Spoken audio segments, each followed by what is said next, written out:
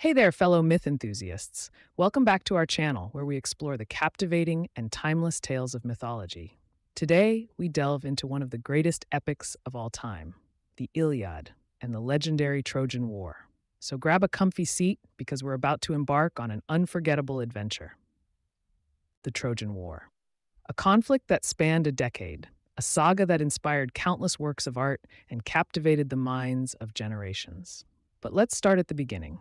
Our story revolves around the city-state of Troy, a sprawling metropolis protected by mighty walls. Under the reign of King Priam, Troy enjoyed prosperity and peace until Eris, the goddess of discord, threw a golden apple into the midst of the gods. This apple, inscribed with the words "for the fairest," ignited a fierce rivalry among three goddesses, Aphrodite, Athena, and Hera. The judgment fell upon a mortal named Paris, a prince of Troy.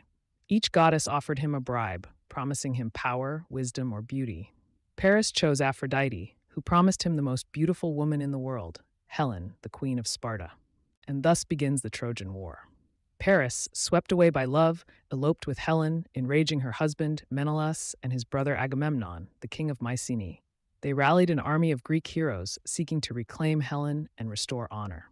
Within the Greek camp stood some of the most renowned heroes of Greek mythology: Achilles, the invincible warrior; Odysseus, the cunning strategist; Ajax, the mighty warrior; and many others, united under the command of Agamemnon. On the opposing side, the Trojans, under the brave leadership of Hector, the eldest son of King Priam, defended their city with utmost determination. This clash of civilizations gave birth to a conflict that would alter the course of history. Heroes clashed, gods intervened, and legends were born. Battles raged, with both sides suffering immense losses.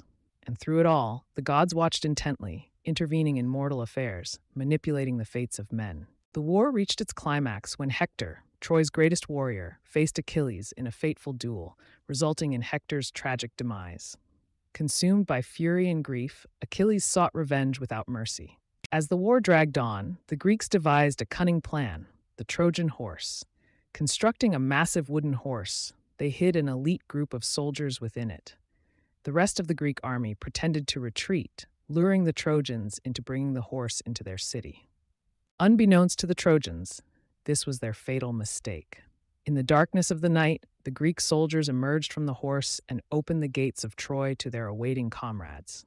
The once impregnable city fell, succumbing to flames and destruction.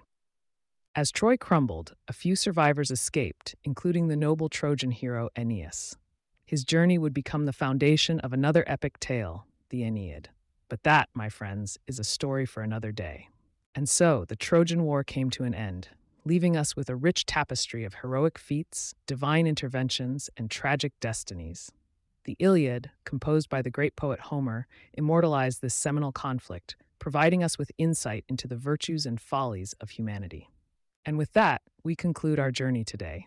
If you enjoyed this video, make sure to hit that like button and subscribe to our channel for more mythological adventures. Until next time, remember to keep your love for myths alive and stay curious. Cheers.